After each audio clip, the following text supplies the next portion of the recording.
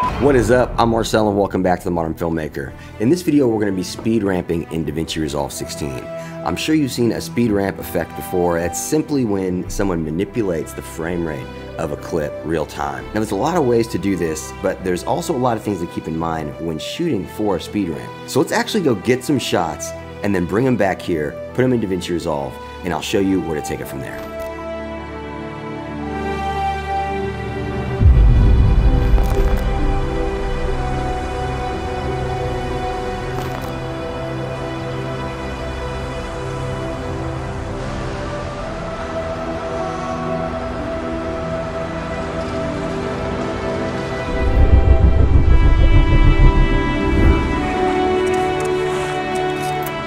My first tip when it comes to speed ramping is very important to do this in slow-mo. You need that drastic slowdown from normal speed to super slow-mo. So I like to do it in 120 frames a second. You can also do this in 72 frames a second or 96, 60 at the least, 60 at the least.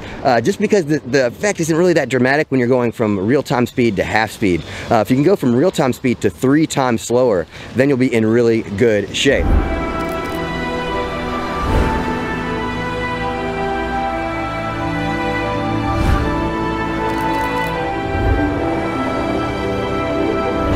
So the next most important thing is your movement. What it's gonna look like in post is that I'm whipping it myself. Like I'm quickly whipping it up, slowing it down, and then bringing it back down. But in all actuality, I'm just making one smooth motion. Kind of slow, not too slow, but not too fast. Just one smooth motion. And in post, I'll show you guys how to actually speed ramp the beginning and the ends to make it look like you're whipping. Because really you're just whipping in post. You're not whipping in real life. So don't whip in real life. Just make a smooth motion, whether you're moving in or moving back or kind of doing a diagonal kind of cross like this, or whether you're whipping down. Try to just do one solid movement, and then in post, you do all the magic. Now that we are back in front of the computer, we can really have some fun. And my shots personally are from the GH5, and it does 120 frames a second, but it converts it in the camera down to whatever frame rate that you're looking for. In this instance, I'm going with 29.9 frames a second, and I'm gonna need to speed these shots up on the front end and on the back end to get that speed ramp effect that we're going for. And the first thing I like to do is just find a good shot. Now, you can see that I took a few of these shots, and this is the one I actually used for the B-roll sequence earlier. But I just kept getting the shot until I felt like my focus was on where I want the people to look at, because that's what you got to think about in these speed ramps is what do you want people to really focus on? And you kind of want to slow down in that moment.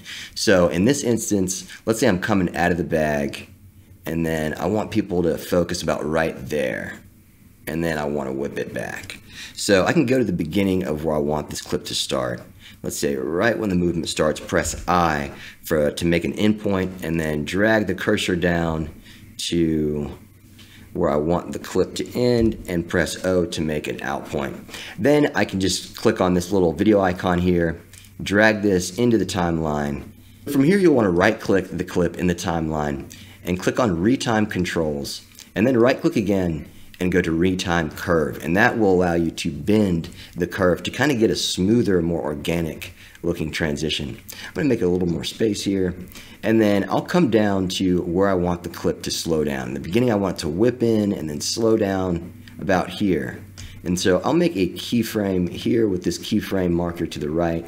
And then now you can notice that our clip is in 2 separate parts. The first half says 100% and the second half says 100%. Now that means 100% speed. So right now it's just playing at the normal 100% speed. If I click on this little arrow down, I can go to change speed and then come down to 800%. You can see that there's a lot of different options, but I like to go with the highest speed in that option.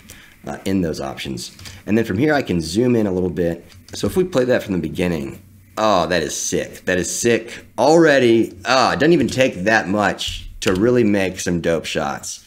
And obviously we'll need to do this at the end of the shot. So if I play that through, and let's say we want to focus and then we want to start whipping out. So I'll make another keyframe there, click our arrow down on this second half that we want to speed up, go to change speed and go back to 800%. And now we should have a nice speed at the beginning and then another speed up at the end. And that looks good, it's cool, but obviously doesn't have that natural whip that we'll need to kind of pull this off and make it look like the camera's actually doing this motion, because that's kind of the trick in this whole thing. We don't want to make it seem like it's something we did in post. We want to make it seem like this magical camera is just like whipping around these scenes, and it's like, oh man, you don't even really think about a person holding it because the camera's doing stuff that you're like, oh, a person can't be doing that. But at the same time, you're like, a computer didn't do it. What's going on here? So that's what we're going for. And to get that realism, to get that mix in between, you see that it's made some little dots here in our retime frame window. I can click on the first one here, and right now you can see that it's on the linear curve mode. Right here, there's an ease button. If I click this, you can see it gave us some handles on each end. And I can drag these out just a little bit, but I really don't want to ease this too much because I still want it to seem really drastic and kind of a drastic slowdown. And if I whip it too much, then it'll kind of just seem normal. So I just want it to kind of have a little bit of easing there. And then if we play it back, that's kind of nice. That's kind of nice. But one thing is I want it a little faster. And so what I can do in this instance is if I take this handle on the bottom of this keyframe and I move it around, it'll change where the keyframe is in the clip, but it will not change our speeds, like our percentages of the speed of the frame rate. So we can kind of yeah, I like that a lot better. That's nice. And then obviously we want to do the same thing to the second keyframe. Click that and then hit the ease button. And now we should have that nice ease in and ease out on both ends. But one thing I would like to do is speed up the second half. So if I elongate this clip a little bit, and if I make another keyframe here towards the end, I can take the top handle of this keyframe. Let me zoom in a little more. I can take the top handle of this keyframe and move this back, and it'll actually change the speed of the frame rate, and it'll make it higher if I move this back, kind of making our ending shorter. Now if we turn on the loop button and play this back, already this looks really good. Just that easing alone and speeding up the ending has really helped this out and really helped to sell the effect. Now there's several things you can do to help sell this effect, and the next one is blur. This has no motion blur at the moment, and if a real camera was whipping through the air like that, there would definitely be blur everywhere. So how I like to add the blur is by using an adjustment layer. And if I go ahead and right click and collapse our retime controls, since we don't need those, it looks awesome already. And we pull down the adjustment clip, we can add a zoom blur, which is under open effects and zoom blur. And then go to the controls of the zoom blur. Under inspector in the top right, you can go to open effects, and then where it says border type, go to reflect. That'll get rid of the black border around the edges. And then from there, you can actually just shorten the adjustment layer to how long you want the blur to be. So let's say I want this nice motion blur kind of going on right now, and then when it gets to here, I want it to have no blur at all. Lengthen it to there, and then take this handle at the end and just fade the adjustment layer out. That way the strength of the blur will slowly fade out as you get to that slow-mo portion of the video. If we play that back, yeah, that is nice. Now, of course, I used a zoom blur because I'm pulling the camera back. And I would use a zoom if I was pushing the camera forward or pulling the camera back really fast, but I would use a directional blur if I was going from right to left. I'd use like a horizontal angle or a vertical angle if I was whipping the camera up and down. You got to make sure you use the right type of blur depending on your direction. So if we go back into the clip, we can actually copy this adjustment layer to the end by holding Alt and just dragging this adjustment layer over. And then we can kind of reverse our fades and fade out the front instead of the end. And now we'll have that blur coming at the end as we speed up the frame. Yeah, that looks really good. And I can make this a little shorter. It lasts a little long. And maybe fade this out a little more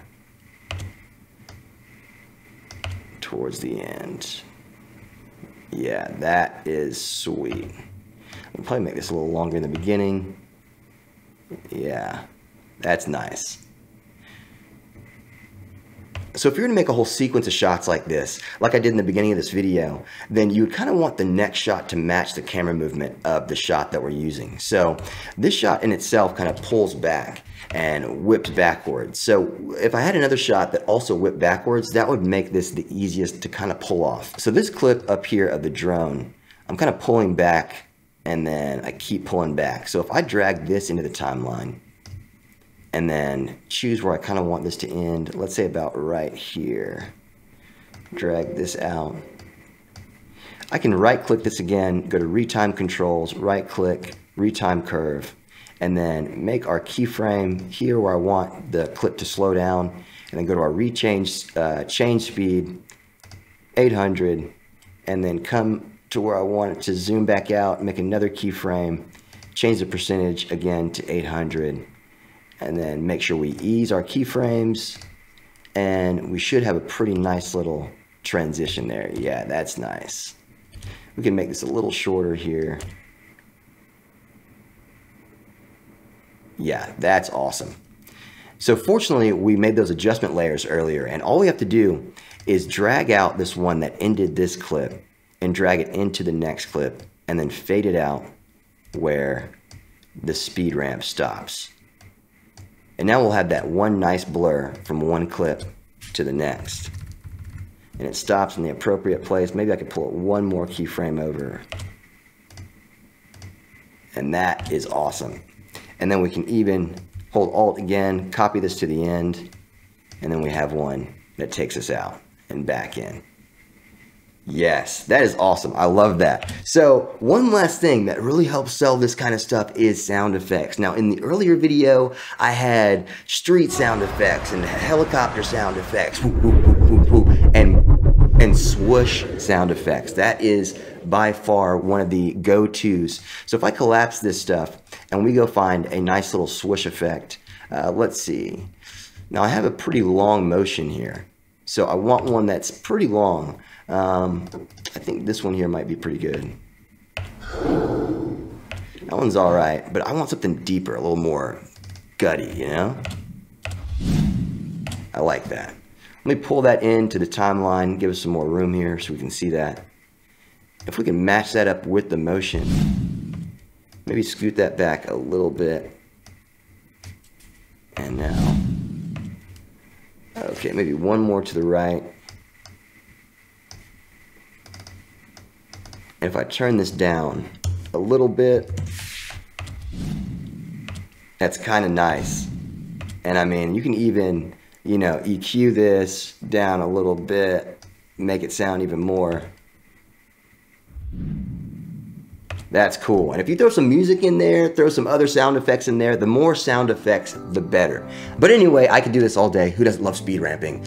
But leave a comment down below if you've done any speed ramping. If you have some speed ramping on your channel, leave a link to it down below so we can all see each other's kind of cool speed ramp tricks. I know you guys are down with the epic B-roll. And also make sure to like this video if you like this video. If you didn't like the video, then like the video anyway. It really helped me out. And make sure to subscribe. And as always, I'm Marcel. And this has been The Modern Filmmaker. I'll see y'all next time. Peace.